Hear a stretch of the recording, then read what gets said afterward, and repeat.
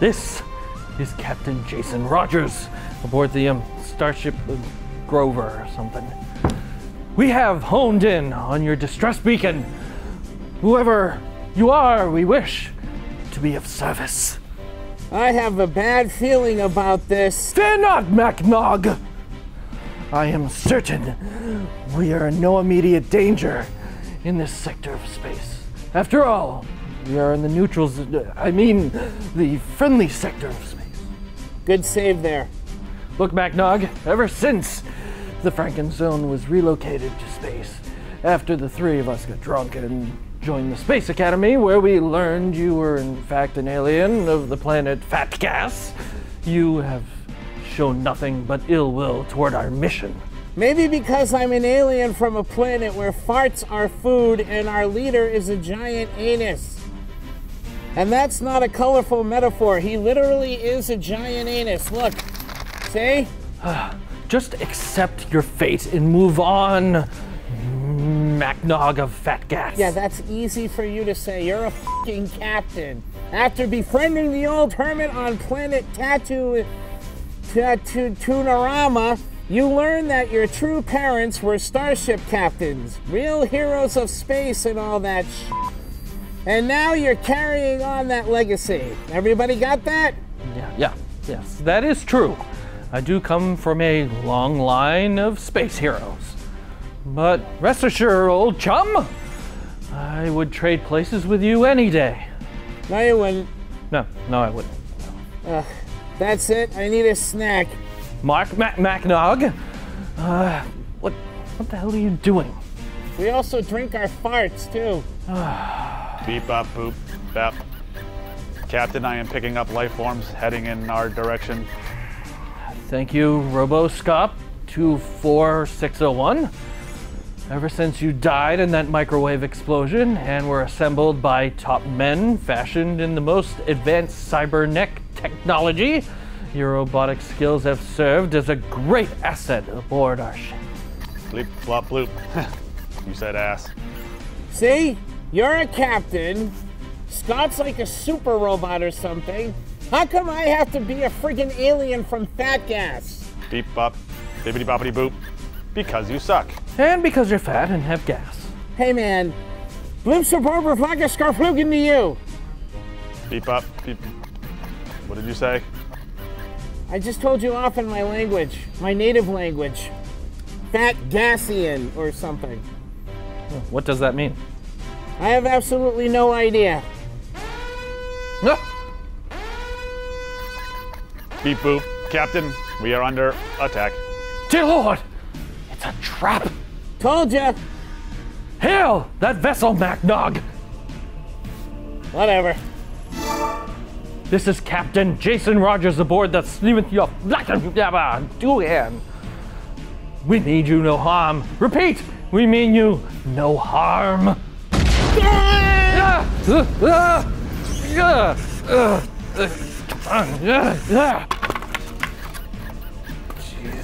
It's okay. I'm fine. Okay. All right, Roboscop 24601. What sort of life are we dealing with? It appears to be assholes, sir. You want me to kill him? No, not yet, not yet. We must be responsible for our intergalactic warfare. I think we're a little late for that. Our shields are dropping, sir. Beep, bop, boop. We don't have shields. Beep, bop, boop. Well, then we're screwed. Boop. We must see the threat. Figure out what we're dealing with here. Yeah, that'll make a difference. On screen, Macnog!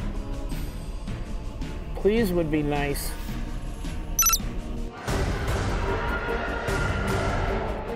My God! A couple of random ships never ever before seen in any series of sci-fi movies. Beep, bop. What do we do, Captain? Their vast technology and weaponry is far too superior to ours. Especially their copyright lawsuit lasers. Then we have no choice. We must hit the button. Beep? No, sir. Not the button. Yes, Roboscott 24601. The button! MacNug! Sorry, what? Make it so! Make what so? The button, MacNug! Push the button! Why'd you just say that in the first place?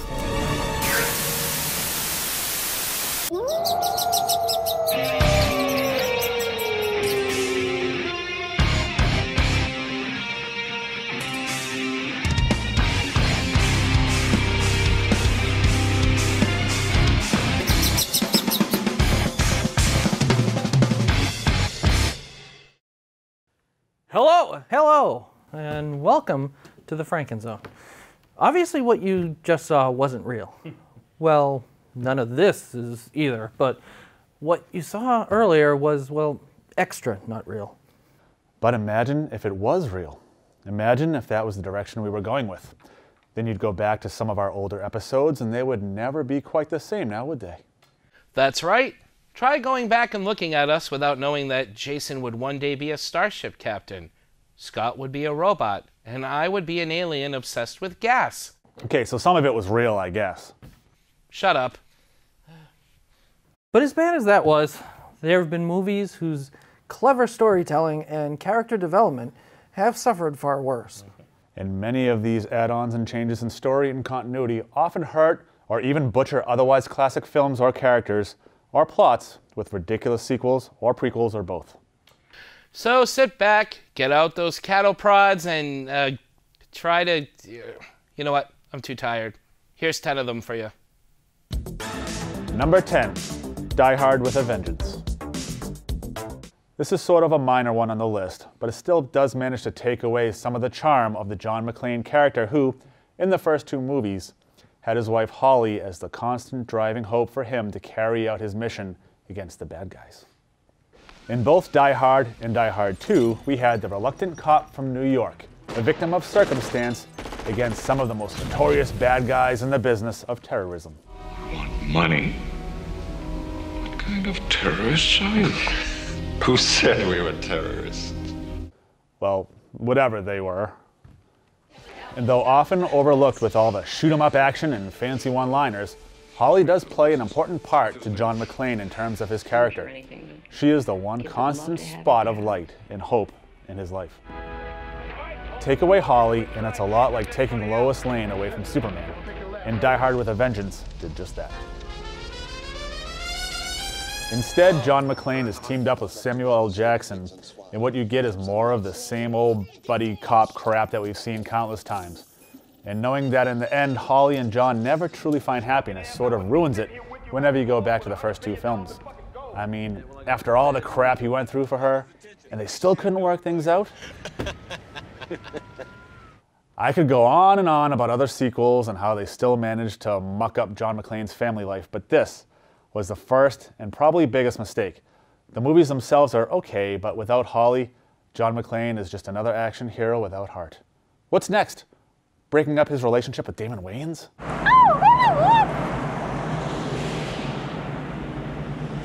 Oh, God. I hope not. Number 9, Jaws, The Revenge.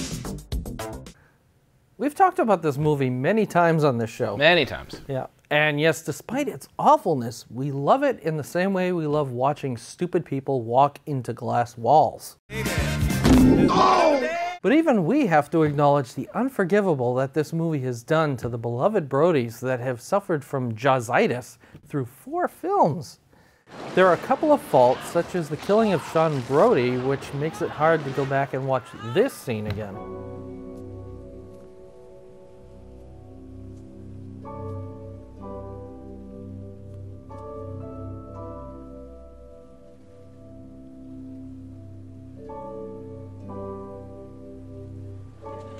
There's also this strange scene with Mrs. Kittner. Remember her? Her son was killed by the shark in the first movie, and she later bitch slaps Roy Scheider, blaming him for her son's death. Yet here she is again comforting Mike Brody's family for losing Sean to a shark. Pretty weird, isn't it? I mean, you think she'd be like, good riddance, how do you like it, bitches? But nah, apparently they're all friends now. But the worst one of all, as many reviewers and fans have pointed out, is how they explain why Roy Scheider, Martin Brody, is nowhere to be found. Picked out Sean. It killed your father. Dad died from a heart attack. He died from fear. The fear of it killed him. Mom. Yep, that's it. He dies of a heart attack because he's all of a sudden scared to death of the shark. Smile, you son of a... It's a line! Open line! I mean, sure, he's battled 2 of them up close and personal, triumphing both times, but the mere thought of a shark occurs and he croaks?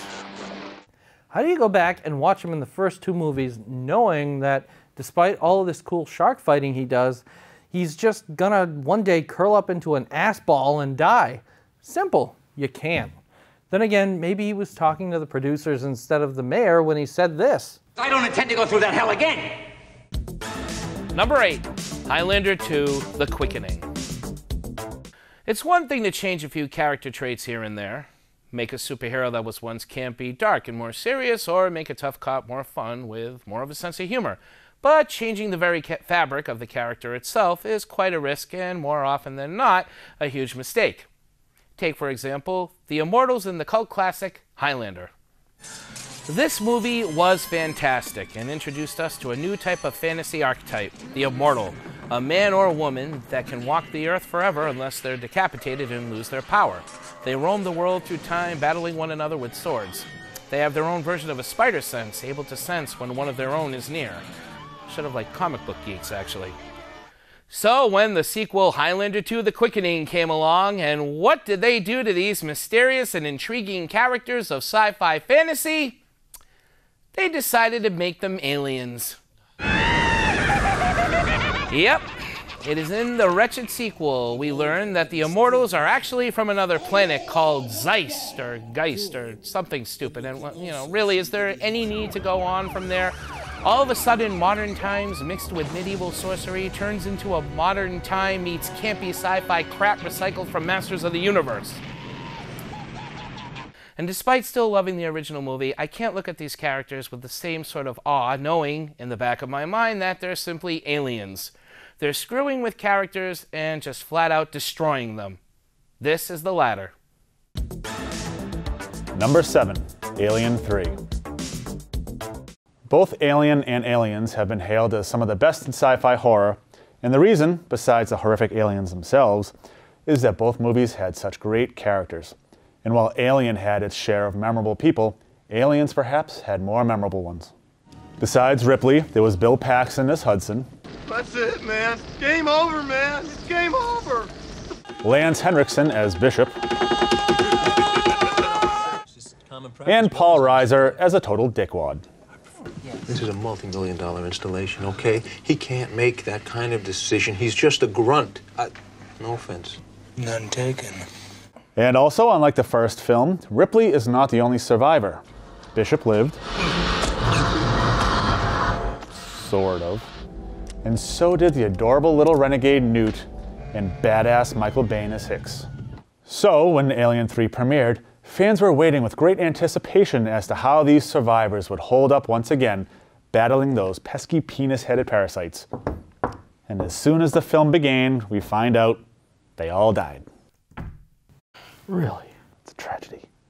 Out of Macbeth. Well, yeah, okay, Ripley didn't, but Newt, Hicks, they were just killed? They didn't survive? After all the bonding between Hicks and Ripley, the mother-daughter-like relationship between Ripley and Newt, all that wonderful character development, and they just sweep it aside. And for what? Rock? Regardless of the reasons, this is a very disappointing way to begin the movie. And of course, we can never fully go back and enjoy Aliens the same way, knowing that all the hard work and fight these characters had to endure would be all for nothing. This sadly happens a lot to sequels involving James Cameron movies, but more on that later. Stay tuned. Especially in Titanic, they all died. They did all die in the end of Titanic. Did not see that coming. Number 6, Austin Powers, The Spy Who Shagged Me. For those who remember when Mike Myers was funny,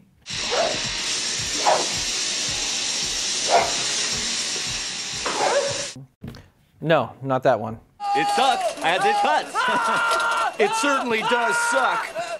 Yeah, that's him.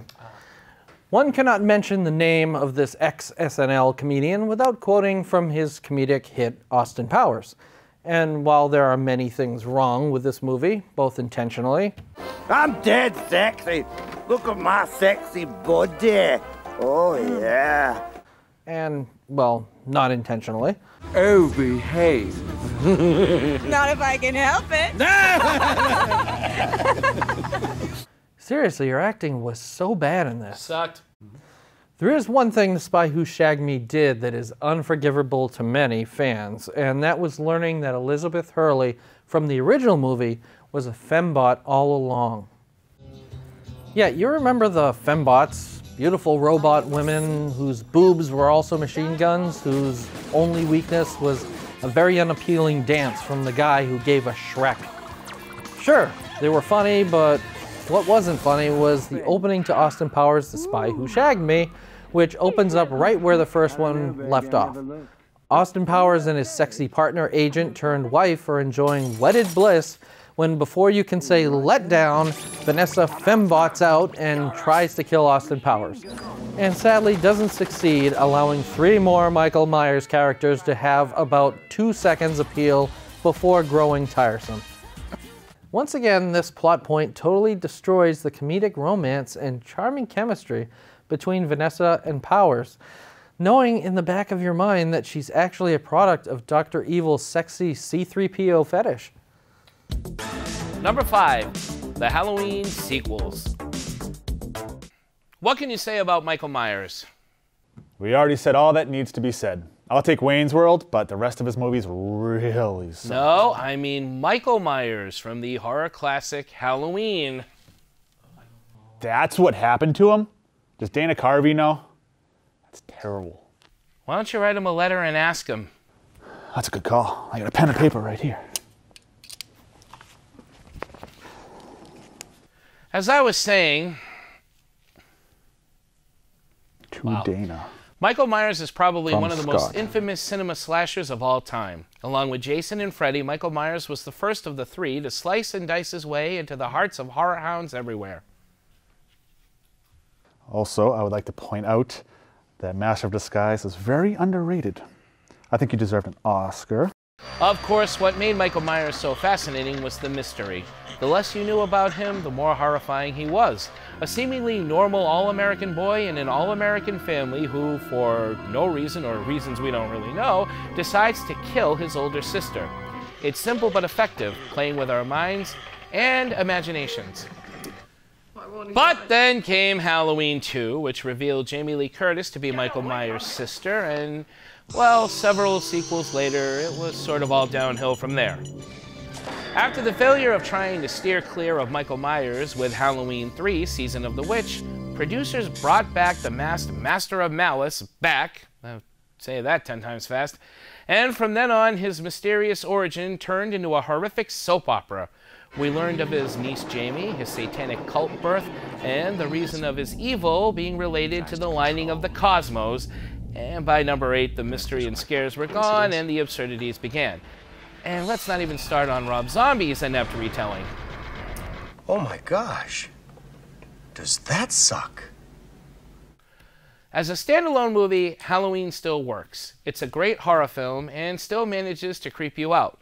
But of course, knowing what we know about Michael Myers in both his past and what happens to him in his future, the thrill of the mystery is gone, thus making Michael Myers less of a shape and more of a shit show. Was Dana Carvey Hans or Franz? Oh, I think he was Steve.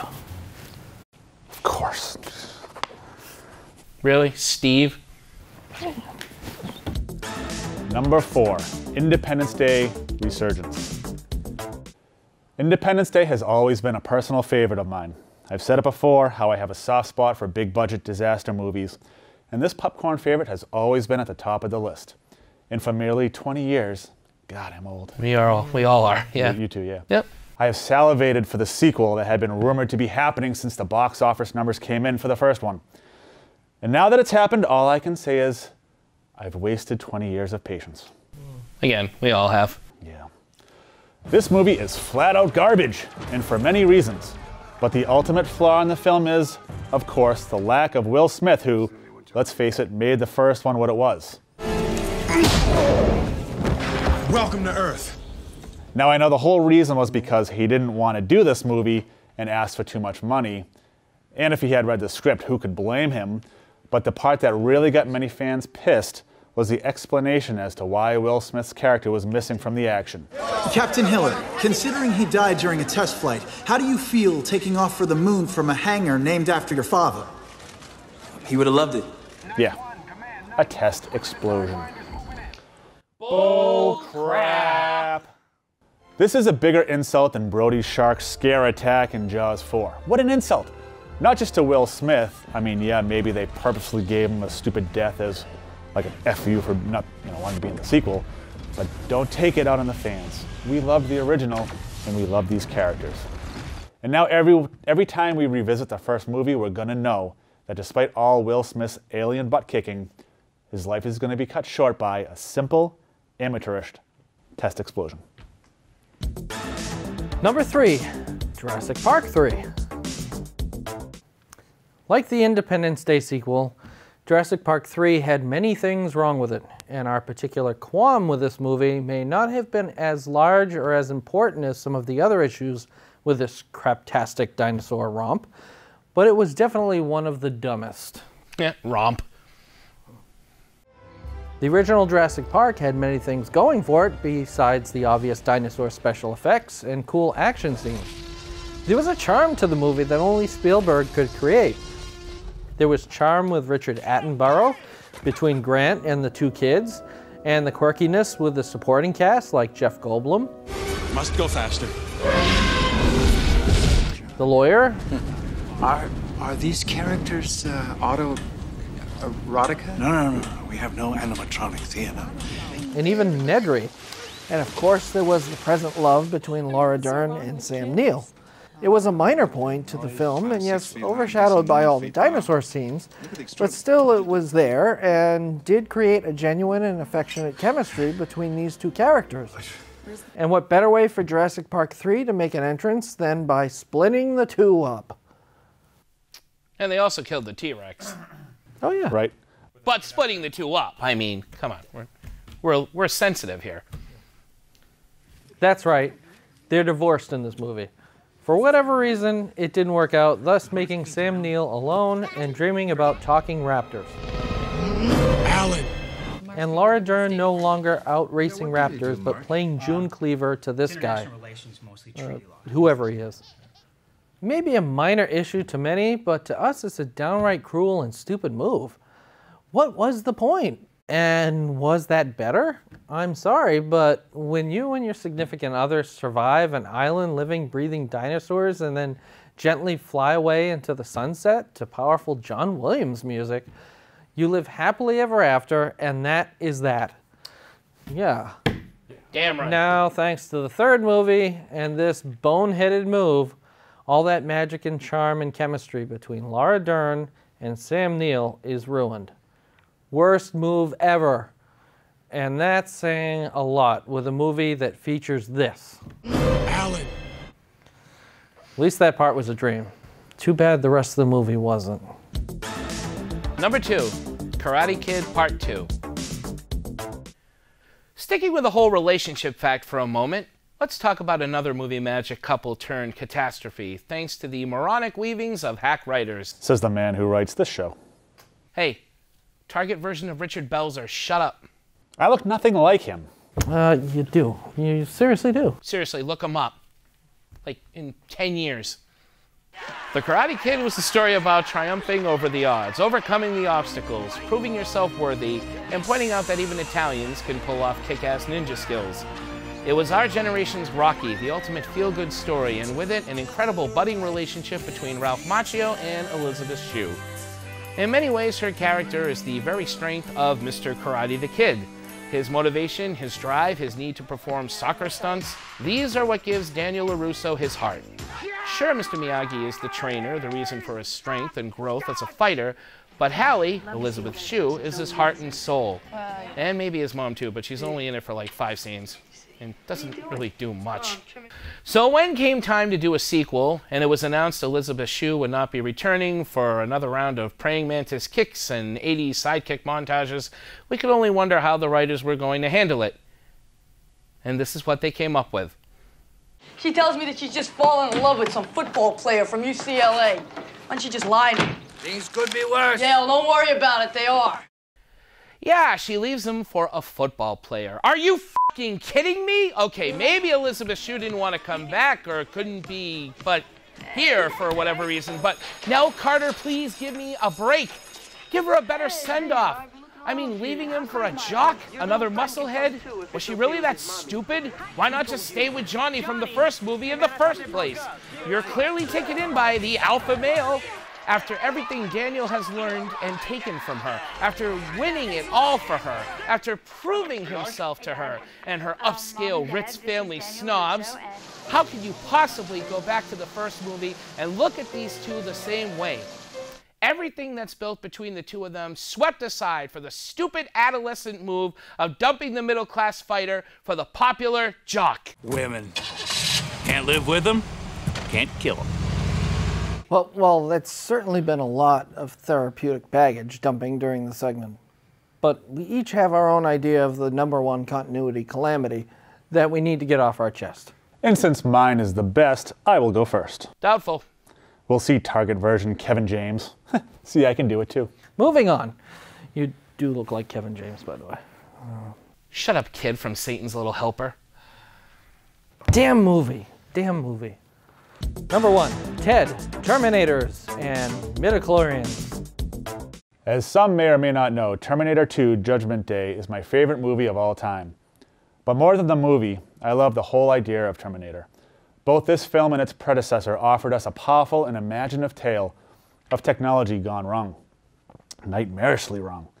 Combine that with both films' continuous advances in special effects, and you have one of the greatest modern science fiction stories of all time. And with James Cameron managing the project, with the right team of writers and directors, these two films could have ushered in an entire series of excellent sci-fi mythology. And that's exactly what didn't happen. With James Cameron having Titanic on the brain, the Terminator series was handed off one film after another to Hollywood writers lacking an original idea or talent. There have been 3 films following Terminator 2, and all of them have managed to somehow turn the Terminator story canon on its head.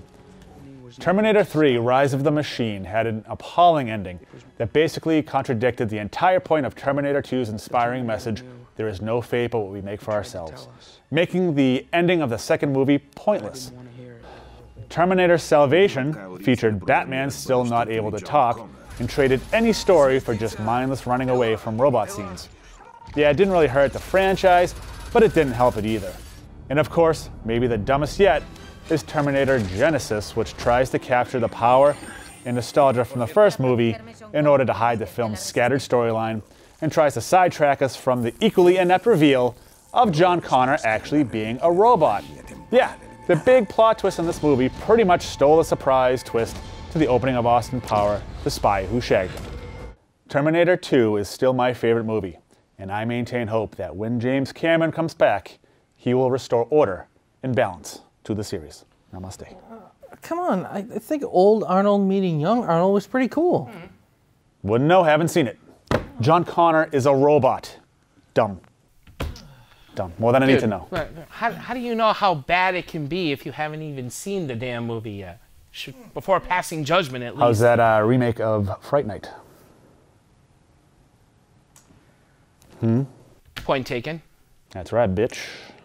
Well, while Scott's dealing with robot children, my issue is with a certain talking bear. Hi, my name is Bingo Bear. No, not that one. I'm referring to Ted, a movie I really enjoyed for both its special effects and its characters. Besides Ted himself, I found Mark Wahlberg and Mila Kunis a perfect match. A truly terrific comic duo. The dialogue exchange was charming. Their love scenes for a raunchy comedy seemed very genuine, and of course playing against a walking, talking bear with Peter Griffin's voice and not being overshadowed is not easy for just anyone. So imagine my excitement when I learned Ted 2 was a go, and well, yeah, you can see where this is going. Boy, we're really hung up on movie romances, aren't we? Seems it. It's cool, man. Chicks dig men who cry and like touch their feelings or something. What? Touch their feelings, huh? I blame it on us switching to frozen yogurt. Sucked. Gross. So yeah, evidently it didn't work out in Ted 2. Man, it's been 6 months since you guys got divorced. I mean, everything seemed like it was gonna be so perfect. Yeah, well, you're not the first guy that married the wrong girl. Poor old Mila, I guess, couldn't handle sharing her funky bunch with a stuffed bear version of Brian the dog. And don't get me wrong, I have nothing against Amanda Siegfried, and the movie was okay. You thinking what I'm thinking? Let's go down to the Improv and yell sad suggestions. We need a historical event. Who's got an event? 9/11. All right, Starbucks. Okay, now who's in the Starbucks? Bill Cosby. You people are monsters. But it just didn't have the same character flow. At least the human characters, anyhow. I feel terrible. I let you guys down all over again. And as is the case with the other failed romances on this list, that happily ever after feel of the first movie is ruined. The first one is always a treat to watch, but of course it will never feel quite the same with the romance between Mark and Mila.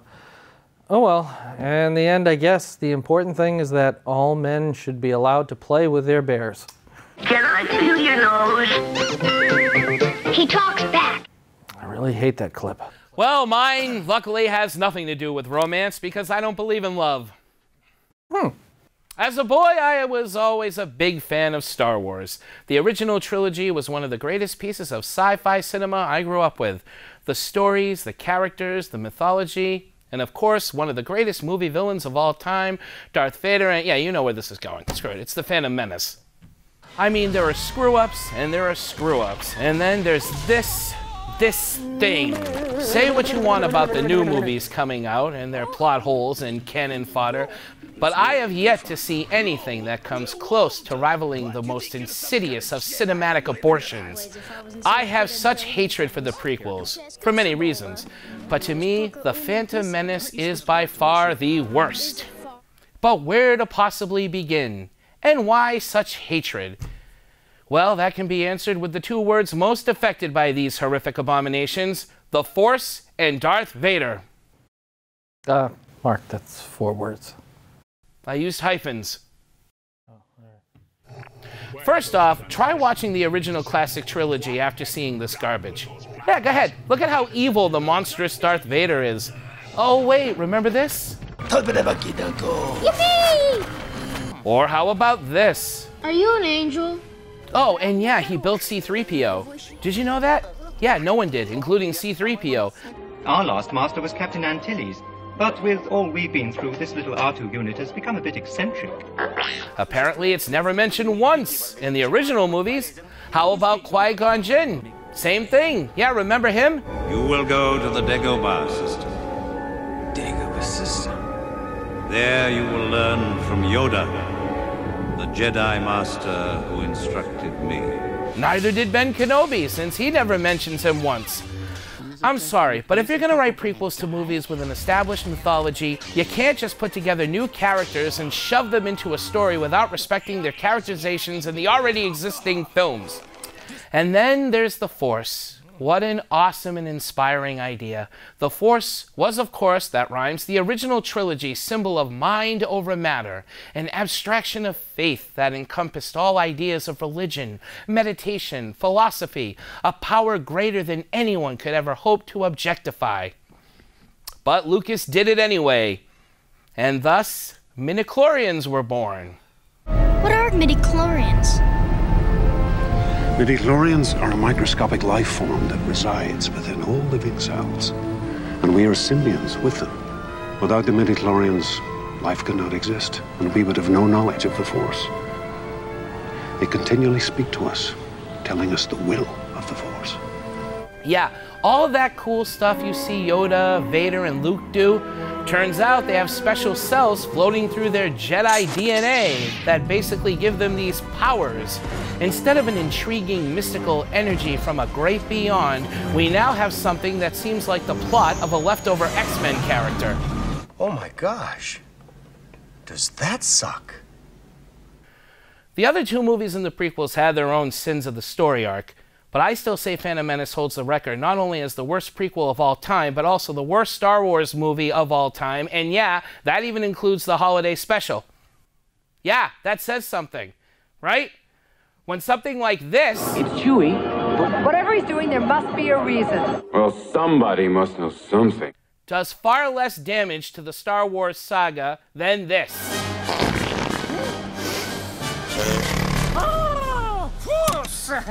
And that wraps it up for yet another episode of the Frankenzone. And just know that while we like to joke around and mess with your heads, the Frankenzone will always stay the same show that all three of our viewers have come to know and love. Just ask Hutch Masterson. Yeah. Who? Nothing. Well, that's right. I will always be the dashing leader. Scott will always be our funny guy, and Mark will always be our fat ball of grumpy gas. You know... Very true, very true. So until next time, expect more of the same, always enjoyable antics of ours when the Frankenzone returns. Unless one of us gets killed off. Right, guys? Yeah, killed off. Imagine. Yeah. Oh, geez.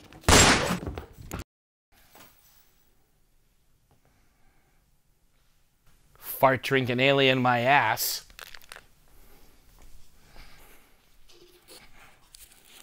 One for the road. I got a cramp in my foot.